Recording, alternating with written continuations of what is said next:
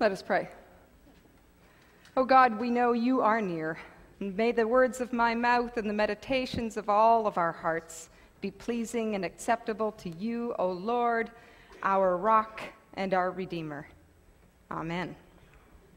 So there's 3 men marooned on a desert island with no hope of getting off the island.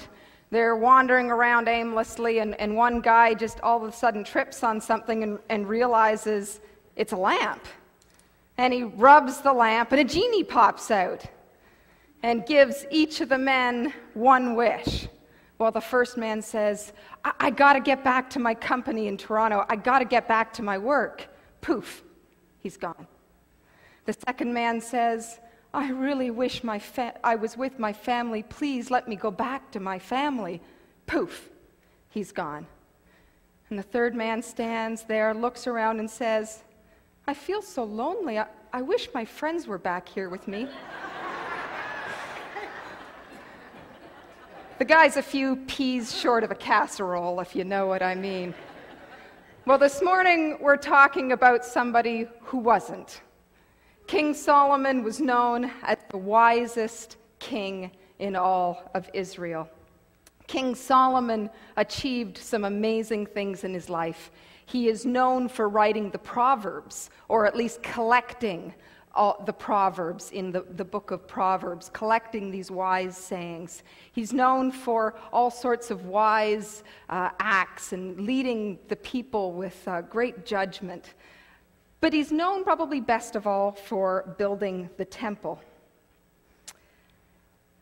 And you would think that perhaps the reason Solomon was able to do this was that he had all sorts of kind of lucky breaks. I mean, he was a king after all. He probably had all sorts of money and stuff at his disposal. But that's not the case. Solomon faced obstacles. And it was because of his unique approach that he was able to achieve these great things. I think that those of us who gather, those of us who continue to be the church today, those of us who have any kind of struggles or things we want to achieve in life can look to Solomon, can look to the lessons of Solomon and learn something from him. Part of the reason that Solomon was successful was that he started with defeat. Solomon started with weakness, which is just the opposite of what you'd expect today. Today, if anybody who tells you how to do a New Year's resolution, or, if you make a goal that you want to lose weight, or, I don't know, run a marathon, or some lofty, big, go back to school goal, they tell you, okay, now what you want to do is start with victory. What you want to do is start by visualizing the finish line, whatever that finish line looks like. You want to start with like a can-do attitude. And that's what you'd think that Solomon had, one of those attitudes that's like a, yes, sir, how high, sir, kind of attitude, right? Except that Solomon starts with the opposite. He almost starts with a can't-do attitude. In fact, if you look through the Bible, this is a theme that you'll see over and over again. The people of God who do amazing things for God seem to start with defeat. There's something we can learn for this. For Solomon and God's chosen people, building the temple, building a place where the presence of God, where God would dwell, it was foolishness. How could anyone build something on earth that could possibly contain, even a little bit, contain the God of the heavens and the earth? Solomon said in 2 Chronicles, but who is able to build him a house, since heaven, even highest heaven, cannot contain him? Who am I to build a house for him, except as a place to make offerings before him? So Solomon begins this challenge of a lifetime, this challenge to build the temple, by being very aware of his limitations by being aware that he can't possibly do this. And I think that's significant for us to remember. Why do you want to start there? Because when you start in weakness, when you start with your limitations, when you start in defeat, then you know that you can't do it alone. One of the first things Solomon does after he becomes king is he goes to Gideon, not the person, but this is now the place. He goes to Gideon and he seeks God's presence. And in the night, God says to him, "Ask me for anything and I will give it to you." That's quite something. What is even more something is he doesn't ask to win the Powerball. That was something this week, eh? $1.5 billion. I heard that the odds of winning that were you had better odds to have identical quadruplets twice than you were to win the Powerball. Anyway, 3 people did win it. But that's not what Solomon asks for. He doesn't ask for wealth. He doesn't ask for security. He doesn't ask for health. He asks for wisdom. Exactly. He says, "Lord God, I'm your servant. You've made me king in my father's place, but I'm very young and know so little about being a leader. And now I must rule your chosen people, even though there are too many of them to count. Please make me wise and teach me the difference between right and wrong. Then I will know how to rule your people. If you don't, there's no way I could rule this great nation of yours." So Solomon seeks God's help. And then, because he's aware of his limitations, he seeks the help of others. He goes to King Hiram of Tyre and asks him to bring all sorts of goods to him. "So now send me an artisan skilled to work in gold, silver, bronze, and iron, and in purple, crimson, and blue fabrics, trained also in engraving to join the skilled workers who are with me in Judah and Jerusalem, whom my father provided." The truth is, life is too difficult to live alone. I think it's one of our greatest weaknesses in this day and age and in where we live. We're too isolated. We're not connected enough to one another. We like to go it alone. We don't see our neighbors often enough. It's one of the biggest differences I noticed between Canada and times when I have visited in Kenya or Zambia. Those are places where there's tremendous difficulties, tremendous hardships, and yet the people go together. When someone dies, the whole community gathers in their house and they sing all night long. The community is connected to one another. I don't know about you, but I have a hard time sometimes asking for help. I don't know why. Perhaps it feels like weakness. But if God gives you a task, or if life has placed some big challenge in front of you, the odds are good that it would be almost impossible to achieve alone. And if it is possible to achieve it on your own, it's infinitely better when we draw on other people to help us, when we gather with others to help us. That's one of our goals here at the church, to connect people to God and to connect people to each other. That's why we do the GNIP. You know what the GNIP is, right? The GNIP is the Go Now in Peace. When we hold hands and sing the Go Now in Peace, it's a symbol of being connected to one another. It's just a symbol, and we need to go deeper and farther with connecting ourselves, connecting to lonely people in the community. But that's why we do that. So Solomon's aware of his limitations. He's aware he can't do this alone. But the other key thing about Solomon is he doesn't get stuck there. It would be easy to get stuck in the overwhelmingness of what lies ahead and give up and say, there's no way I can do this, and get, just sort of depressed and down in the dumps. And I know that's what the enemy would dearly love you to do when faced with something amazing that God wants you to do, or when faced with a life challenge that's put on your plate, just to give up and to give in. But Solomon steps out anyway. Solomon steps out in courage. His father, King David, tells him how he is to build the temple, and he says, "Be strong and of good courage, and act. Do not be afraid or dismayed, for the Lord God, my God, is with you. He will not fail you or forsake you until all the work for the service of the house of the Lord is finished."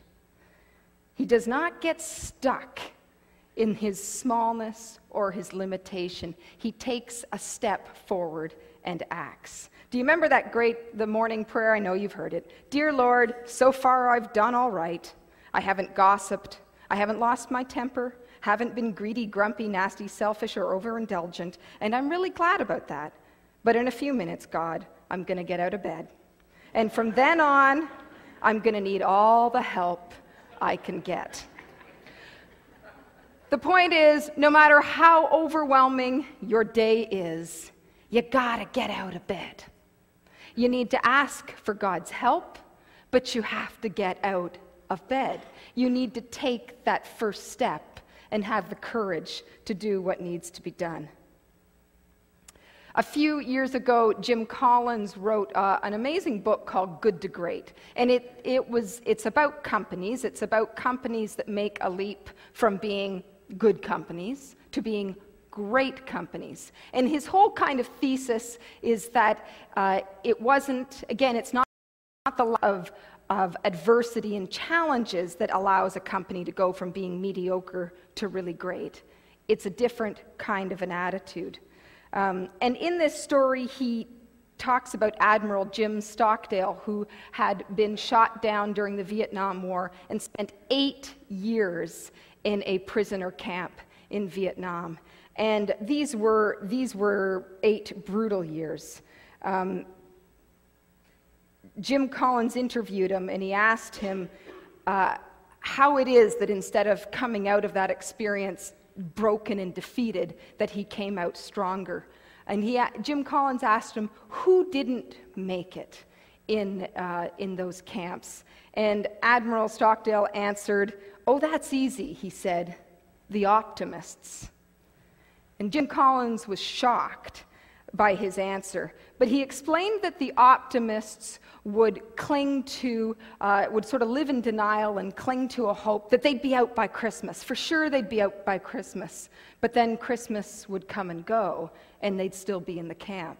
But then they'd cling to Easter. Well, we'll surely be out by Easter.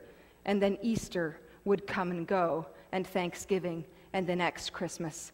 And in the end, he said that the optimist bounced from living in the denial of the reality and being stuck in absolute despair, not just being imprisoned by, the walls that the prisoner camp had imposed on them, but also being imprisoned in their spirit, in depression, in despair. Stockdale did another way. He faced the reality. He faced the brutal reality that was around him, but he also held on to a deep faith that he would survive. And that not only would he survive, but that he would come out of this experience stronger, and that in the end he would never trade this experience. He said, "I never lost faith in the end of the story. I never doubted not only that I would get out, but also that I would prevail in the end and turn the experience into the defining event of my life, which in retrospect I would not trade." He said, "This is a very important lesson. You must never confuse faith that you will prevail in the end, which you can never afford to lose, with the discipline to confront the most brutal facts of your current reality, whatever they might be." One of the things that he did while he was in this prisoner of war camp was that he developed an elaborate internal communication system, because their guards often imposed absolute silence on them so that they could not interact with one another. So he developed an internal communication system, something like a Morse code. And on the third anniversary, the 3 years after he had been shot down, they were all out in the yard sweeping and cleaning, and his other prisoners were swishing and tapping away, "We love you, Stockdale." So they were able to continue to keep up their spirits. He did something in the midst of a very difficult time. So Jim Collins, who wrote this Good to Great about companies, says that every company that has made the leap from good to great has an element of this Stockdale story to them. What he says is that they don't have fewer times of adversity, but they are willing to face the reality. They're not living in denial. They're willing to face the reality of a changing industry, of a difficult economy, of whatever it is. But at the same time, they hold on to an incredible vision of what they, I was going to say, are called to become. That's using Christian language, but of what they want to be on the other hand. That's what we need to do as a church. Solomon was called to build a temple thousands of years ago, but I'm telling you, we are being called to build a new temple today. The way that we have done church for the last couple of thousands of years isn't working anymore. And if we don't face the difficult reality, the truth is, as we look around mainline churches today, in your lifetime and in my lifetime, over half of them, maybe more, will be closed in the next 15 to 20 years. You even just look around here. If we were to ask people who were under the age of 65 to put their hands up, you'd have an image right here of what the future starts to look like. In 20 years from now, I wonder how many mainline churches in Brockville will still be open.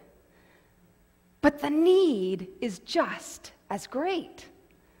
The Church of Jesus Christ, will not close, but it will change.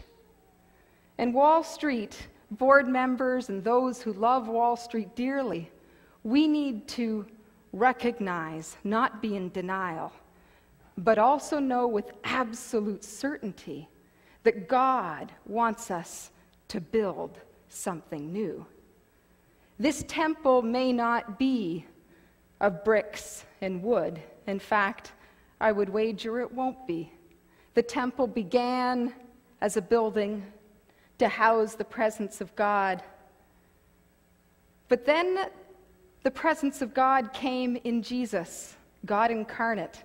Do you remember when Jesus said, and he looked at the temple that Herod had built in his day, he looked at this giant temple in Jerusalem, and he said, "Destroy that temple, and I will rebuild it in 3 days."